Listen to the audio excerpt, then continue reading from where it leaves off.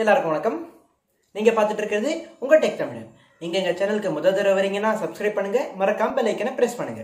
இதனால நீங்க ஃபியூச்சர்ல எந்த அப்டேட்ஸும் மிஸ் பண்ண மாட்டீங்க. இதுக்கு முந்தின வீடியோ பிளாகிங் பத்தி போட்டிருந்தோம். அப்படி நீங்க அதை மிஸ் பண்ணிருந்தீங்கன்னா மேல சஜஷன்ஸ்ல லிங்க் வரும், மறக்காம போய் பாருங்க. இன்னைக்கு நம்ம பார்க்க போறது சூப்பர்சானிக் ஃபிளைட்ஸ் பத்தி.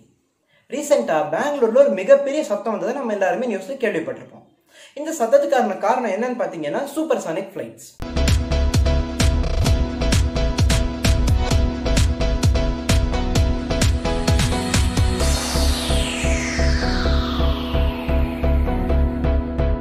சூப்பர்சானிக் ஃபிளைட்டோட ஸ்பீடு வந்து சவுண்டோட ஸ்பீடை விட ஜாஸ்தியா இருக்கும். சவுண்டோட ஸ்பீடை நீங்க பேஸா வச்சு கம்பேர் பண்ணீங்கன்னா ஸ்பீட்ஸ் 4 வகையா சொல்லுவாங்க: subsonic, டிரான்சானிக், supersonic and hypersonic. சவுண்டோட speed எவ்வளோன்னு பார்த்தீங்கன்னா 343 மீட்டர்ஸ் பர் செகண்ட். ஸோ இந்த ஃபிளைட்டோட ஸ்பீடெல்லாம் மெஷர் பண்றதுக்கு யூஸ் பண்ற குவான்டிட்டி பேர் தான் மேக் நம்பர். ஒரு மேக்னா ஸ்பீட் ஆஃப் சவுண்ட், அதாவது 343 மீட்டர்ஸ் பர் செகண்ட். இந்த மேக் 1 மேக்குக்கு மேல போகிற எல்லா ஃபிளைட்ஸுமே சூப்பர்சானிக் ஃபிளைட்ஸ்னு சொல்லுவாங்க. அது கீழே போகிற எல்லா ஃபிளைட்ஸையும் சப்சானிக் ஃபிளைட்ஸ்னு சொல்லுவாங்க. Supersonic ஃபிளைட்ஸோட speed to the maximum 5 maths வரைக்கும் இருக்கும். இப்போ சூப்பர்சானிக் ஸ்பீட்ல என்னெல்லாம் போகும் நம்ம பார்க்கலாம். முதல்லயே பார்த்த மாதிரி ஒரு ஃபைட்டர் ஏர்கிராஃப்ட் சூப்பர்சானிக் ஸ்பீட்ல போகும். அதே மாதிரி ஒரு கன்ல இருந்து ரிலீஸ் ஆகக்கூடிய புல்லட் சூப்பர்சானிக் ஸ்பீட்ல போகும்.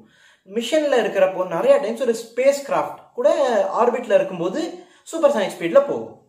ஸோ ஃபர்ஸ்ட் சூப்பர்சானிக் ஸ்பீட்ல டிராவல் பண்ண பர்சன் யாருன்னு பாத்தீங்கன்னா 1947ஆம் வருஷம் சார்ல்ஸ் இ சக் ஏகருங்கிறவர் தான் ஃபர்ஸ்ட் சூப்பர்சானிக் ஃபிளைட்ல டிராவல் பண்ணாரு. இப்போ நம்ம பேசிக்கா ஒரு சூப்பர்சானிக் ஃபிளைட்னா என்னன்னு பார்த்தாச்சு. அடுத்தது அந்த மிக வேக சத்தத்துக்கான காரணத்தை பார்க்கலாம். அதுக்கான காரணம் என்னன்னா சானிக் பூம். சானிக் பூம் எப்போ நடக்கும்னா ஒரு சூப்பர்சானிக் ஃபிளைட் பறக்கும் போது சூப்பர்சானிக்ல இருந்து சப்சானிக் ஸ்பீடுக்கு வரும். அந்த ஒரு ரேஞ்சில தான் சானிக் பூம் நடக்கும். ஸோ இப்போ சானிக் பூம்னா என்னன்னு பார்க்கலாம். ஒரு ஏர்கிராஃப்ட் சூப்பர்சானிக் ஸ்பீட்ல பறந்துகிட்டு இருக்கும்போது அதை சுத்தி இருக்கிற ஏர் மாலிக்யூல்ஸ், அதாவது காற்றோட மாலிக்யூல்ஸ் ஃப்ளூயிடா பிஹேவ் பண்ணும். அதனால அந்த ஏர்கிராஃப்ட் வேகமா முன்னாடி போகும்போது அது பின்னாடி தள்ளப்படும். இப்படி தள்ளப்படுறதுனால ஒரு மிகப்பெரிய ஃபோர்ஸ் ஜெனரேட் ஆகும். இந்த ஃபோர்ஸ்னால ஒரு ஷாக் வேவ் ப்ரொடியூஸ் ஆகும். இந்த ஷாக் வேவ் ஒரு மிகப்பெரிய சத்தத்தோட வரதுனால தான் அது சானிக் பூம்னு சொல்லப்படும். இந்த ஷாக் வேவ் கூட நிறைய டைம் மேக் கோன், அதாவது ஒரு கோன் ஷேப்பும் ஃபார்ம் ஆகும். ஒரு ஏரோப்ளேன் இப்படி சோனிக் பூம் கிரியேட் பண்ணும்போது ஷாக் வேவ் ப்ரொடியூஸ் ஆகுதுன்னு சொன்னோம். ஸோ அந்த ஷாக் வேவ் நம்ம எப்படி அண்டர்ஸ்டாண்ட் பண்ணிக்கலாம்னா, ஒரு பலூன் ஃபுல்லா ஏர் இருக்குன்னு அசியூம் பண்ணிக்கலாம். அந்த பலூன் நம்ம திடீர்னு ஒரு பின்ன வச்சு பாப் பண்ண ஒரு பெரிய சத்தத்தோட வெடிக்கும். அதுதாங்க இந்த சோனிக் பூம் மாதிரி. ஸோ அதுல ஒரு வேவ் ஆஃப் ஏரோ ஒரு எனர்ஜியோ நம்ம ஃபீல் பண்ண முடியும். அதுதான் இந்த ஷாக் வேவ்ங்கிறது. ஸோ சூப்பர்சானிக் ஸ்பீட்ல போகிற ஃபைட்டர் ஏர்கிராஃப்ட்ஸ் இருக்கிறது நமக்கு தெரியும்.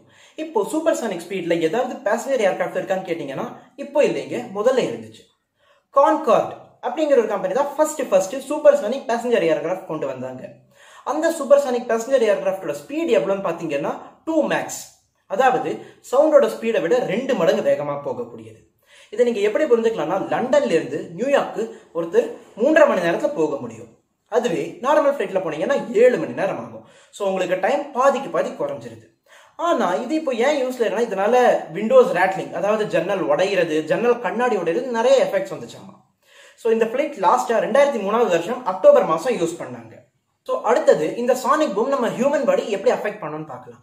ஒரு சானிக் பூம்க்கு மிக அருகில் இருந்தால் என்ன ஆகும்னா ஏர் எம்பாலிசம், அதாவது நம்ம ரத்த நாளங்கள்ல ஏர் ஃபார்ம் ஆகும். அந்த ஏர் உங்கள் ஹார்ட்டுக்கு ரீச் ஆச்சுன்னா மரண நிகழ் வாய்ப்பு இருக்கு. அதே மாதிரி இந்த சானிக் பூம்க்கு ரொம்பவே பக்கத்துல இருந்தா நம்ம லங்ஸ் பிரஷர் டிஃபரன்ஸ்னால வெடிக்கிறதுக்கும் வாய்ப்பு இருக்கு. மித்தபடி தூரத்துல இருக்கிறதுனாலயோ இல்ல திடீர்னு இந்த சத்தத்தை கேட்கறதுனாலயோ நமக்கு எந்த விதமான தீங்கும் நிகழாது. ஸோ நாங்கள் சொன்னதெல்லாம் உங்களுக்கு புரிஞ்சிருக்கும்னு நினைக்கிறேன். உங்களுக்கு இந்த வீடியோ பிடிச்சிருந்தா லைக் பண்ணுங்க, ஷேர் பண்ணுங்க, சப்ஸ்கிரைப் பண்ணுங்க, மறக்காம பெல் ஐக்கனை பிரஸ் பண்ணுங்க. நன்றி.